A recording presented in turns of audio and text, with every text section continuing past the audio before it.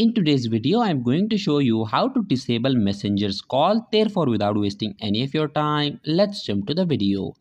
If a person is calling you again and again on Messenger and because of that you want to disable the calls, then what you have to do is to close Messenger and open your phone settings.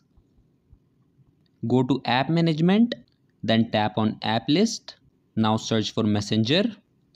Click on Messenger. Go to permissions. Click on this microphone option and set it to don't allow. And that's it. Once you have done that, calls on Messenger will be disabled. So that was it for this video and I'll see you guys in the next one. Peace out.